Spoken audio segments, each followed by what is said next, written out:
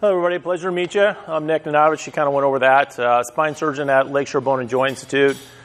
Dr. Lavenda, Dr. Smati, partners of mine at the practice, treating some of the things that I typically will see occasionally in crossover diagnoses. Can you guys hear me okay? Am I obnoxious enough? Just checking. All right. So pretty informal. I think we're going to get more out of this by asking questions. If you have questions that come along, a lot of the stuff tends to overlap quite a bit.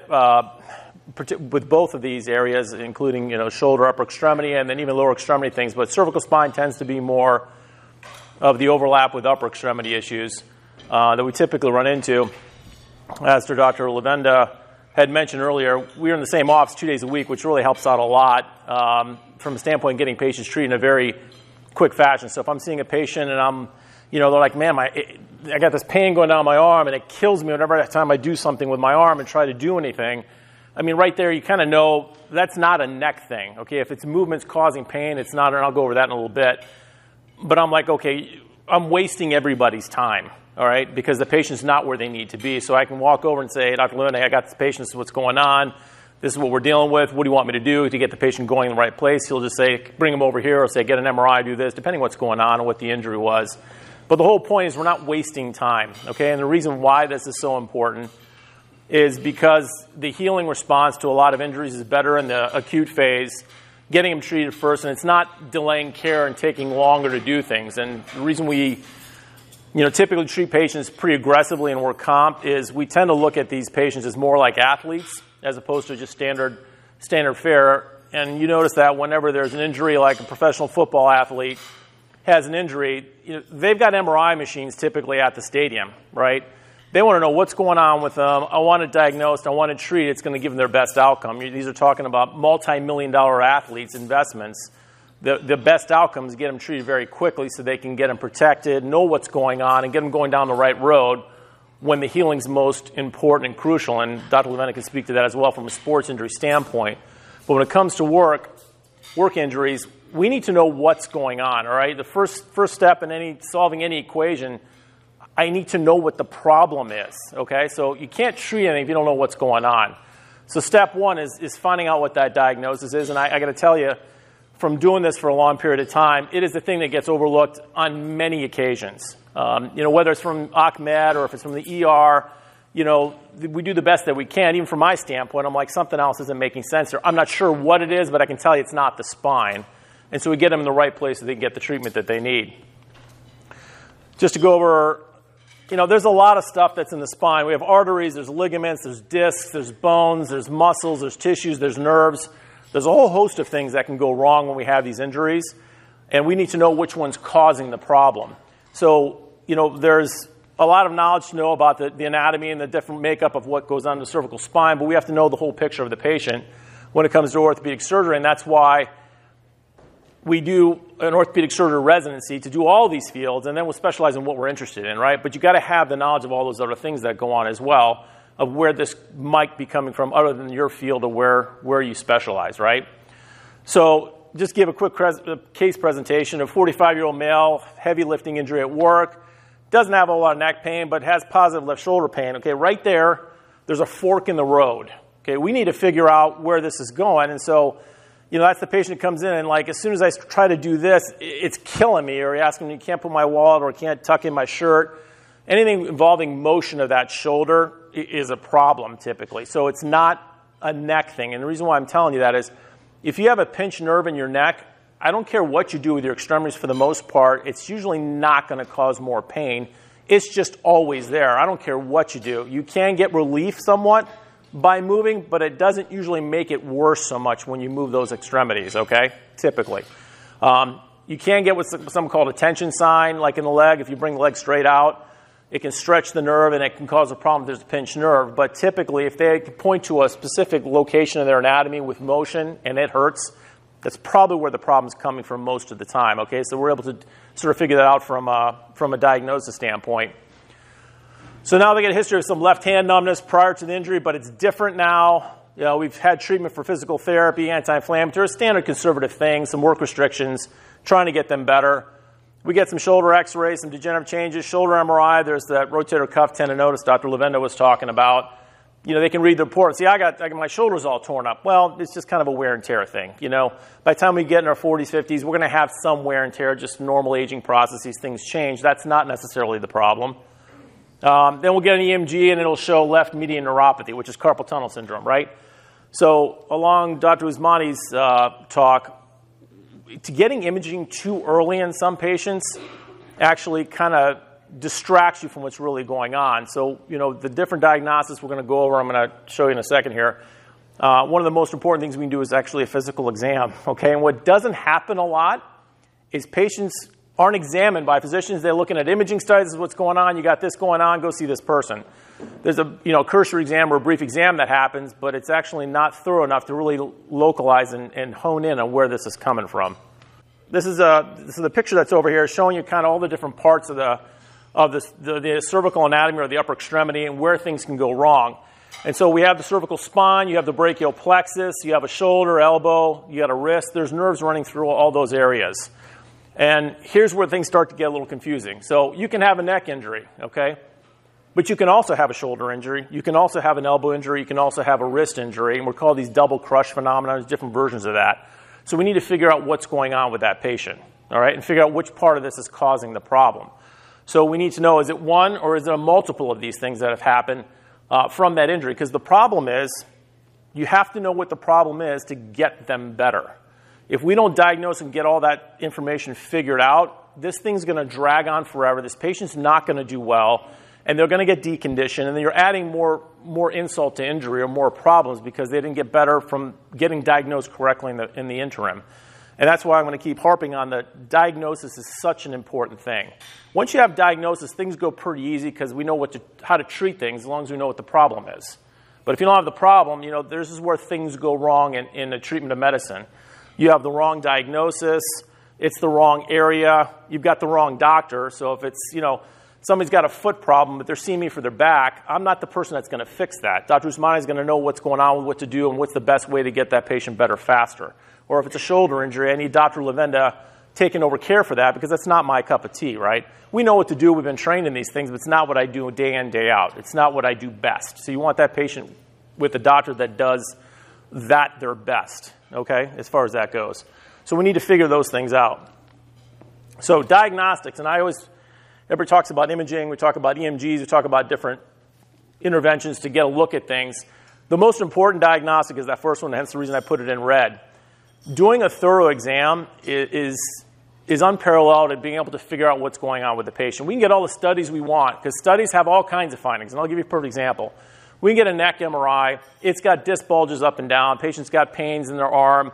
That doesn't tell us a whole lot. Okay? Because they have disc bulges, that doesn't mean that's where that's coming from. Those are a lot of times just age-related changes. So we need to figure out what is causing the patient's symptoms. And doing that examination, taking time and looking over that patient pretty thoroughly, you're going to come up with the diagnosis for what's going on with them probably 90 to 95% of the time. All right, and then like Dr. Lavenda says, we're going to get some imaging to confirm where it is and maybe what level it is or what's going on with that shoulder. Is it the rotator cuff? Is it an actual labral tear? I mean, these are all things that can kind of coincide to have the same presentation, but that gives you a little bit finer point on where the actual issue is and how it needs to be addressed. And for the cervical spine, we'll move on to an MRI. So we need to see if there's a disc herniation. Is it a bone spur?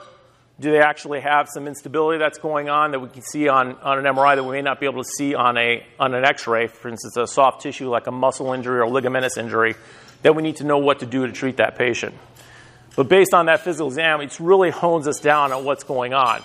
So we need to do, like Sperling sign, patient puts their head back into the side. That closes down the foramen where the nerves come out of the spine, or the hole where the nerve comes out the side of the spine. If that reproduces their extremity symptoms, okay, that's a neck problem. They've got a disc herniation almost every time. I mean, probably 98, 99% of the time. So that tells us what we've got going on. We just need to know where it is. And based on that exam, we can pretty much tell which fingers are numb, where that numbness is, tells us where the problem is, so we know what to do to treat it. And again, like Dr. Levin had mentioned, we get an MRI to help confirm what's going on and then get a finer point of where that is and how to get it treated.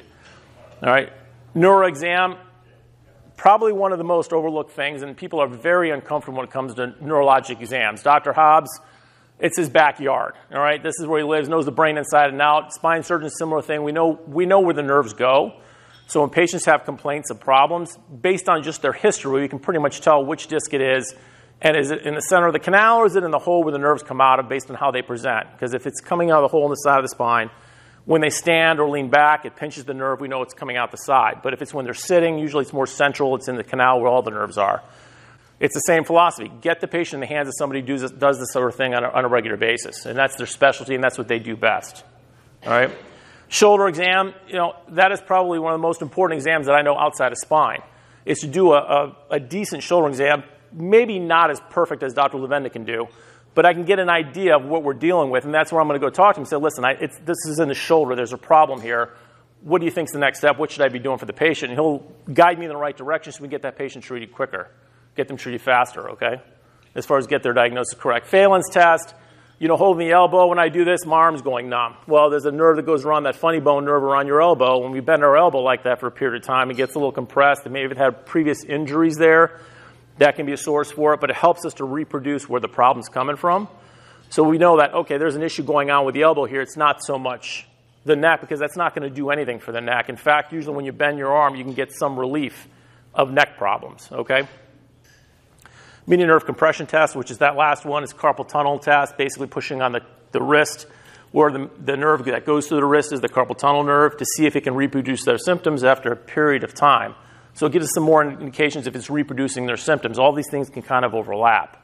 So it's pretty important. So once we have our diagnosis, we have a pretty good idea where we're going. What do we do from there? Well, if I know what the diagnosis is, we can sometimes get an MRI if we need to have a finer point on it. If it's nothing that's worrisome, the treatment can then be different sources of anti-inflammatories, maybe injections, physical therapy, work restrictions.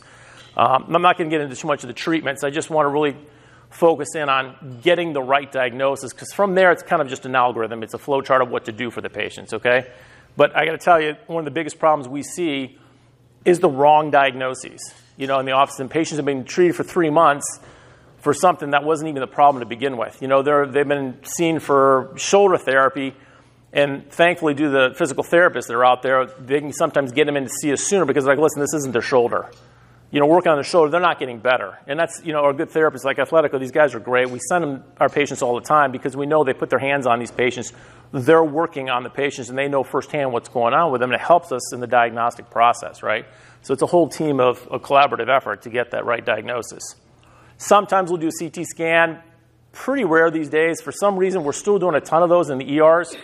It's because it doesn't have to get approved, so they'll do a CT scan to get some information. Probably not a real helpful test if it's not a trauma or we're looking for fractures.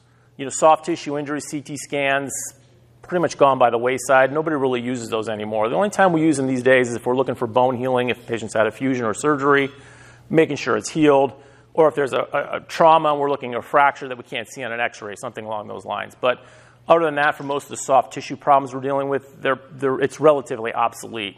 And it's a lot of radiation that we don't need to be exposing our patients to. EMG does give us some idea of how much is the neck. Is it carpal tunnel? Is it both of these things going on? Because those things can overlap quite a bit, typically the neck and the carpal tunnel side of things. Not really helpful for the shoulder. Shoulder's better diagnostically from the standpoint of physical exam and MRI. And you can figure out what's going on based on those soft tissues. Not a lot of neurologic complaints typically with shoulder. So when they start complaining of numbness and tingling, typically it's any type of neurologic complaint. It's not a shoulder issue typically. It's like, oh, I've got pain, but it's like a neurologic, like burning pain down the arm, or I feel electrical shocks, or there's tingling, pins and needles. That's typically not shoulder. Now, some Dr. Lavenda comes in and goes like, something else is going on here. This isn't the shoulder. I think it's his neck, his or her neck. Tell me what should we do next at this point? And usually I'll run over and go see the patient real quick, and he'll do the same thing for me to take a look and be like, hey, what are we doing here? What do we need to do next? As far as getting that patient better. So x-rays, typical alignments, we get those primarily look for if there's any instability or underlying disease as far as wear and tear of the disc spaces in between the vertebral bodies, which is in the front there. We're looking to make sure all the lines of the cervical spine line up, make sure, again, there's no instability or other ligamentous injuries that we can tell indirectly from an x-ray. Now, here's a perfect example when I'm talking about an MRI. Can you guys see that from back there? You guys need like telescopes or something like that? I'm going to be sitting up close. So, there's a lot of wear and tear of the discs. So 1, 2, 3, 4. There's 5 discs that have problems, okay? There's bulging there. This is a 45-year-old patient. There's wear and tear issues, okay? Is is that work-related? Well, it's because they've been doing the same work for 40 years. There's a lot of heavy lifting, things like that. Yeah, I mean, it's wear and tear. It's life-related more than it is work-related, okay? But that's the problem with getting an MRI. We know this for a fact. If I got a patient that has no neurologic deficits and they're complaining of some neck and back pain, there's not a ton of reason to get an MRI. It's not going to change what we do. They're not typically going to go surgery for anything like that unless we see something instability on x-ray or there's something, question mark on examination. But that's a perfect example of what I'm talking about, having these degenerative findings that we get in these images, like Dr. Usmani mentioned about an ankle sprain. You don't want to get an MRI right away because it's not helping you. It doesn't help us if somebody's got a lot of just wear and tear degenerative findings and nothing concerning regarding deficits neurologically from a cervical spine standpoint. All right? So this is an axial view. So this is a patient laying down on the table with their legs coming out at us. So we're looking up the spine. Spinal cord is that little oval in the center, and then the white sort of cerebral spinal fluid signal around it is normal. This is a normal level. Nerve roots coming out the sides. Spinal cord's wide open. We're looking pretty good. Okay? Oops. So now in the corner here, there's a piece of disc that shouldn't be there, which is that black thing the arrow's pointing at. You don't see that at any other level. And then on this axial, did you see the difference now with this black thing sort of coming out the back here, pushing on a nerve root, trying to get out the side of the spine. So that's helpful to me to make sure I know that that's where the problem is and make sense with the diagnoses, what the patient's been complaining of, the mechanism of injury. Maybe they failed conservative management. But again, that diagnosis comes mostly from the physical exam, what the patient's told us. This is to help confirm that and see what we need to do about it at that point. Okay? So now, what's the takeaway message here? Okay, the takeaway message is get the right diagnosis. Okay, and if you guys deal with this all the time. How many people are case managers in here, by the way? Okay, and then how many adjusters? So quite a few. Okay, so the difficulty sometimes is where to send them, what's going on, and get them in the right hands. All right, and to me, the bottom line is always getting these patients treated and getting that figured out right off the bat. So getting them in the right hands, get that right diagnosis, makes everything easier. From the standpoint, is there really a problem, first of all, or not? Two, what is that problem? But that diagnostic approach is going to be the most important thing instead of just using images to try and figure out what's going on and then go from there. Any questions?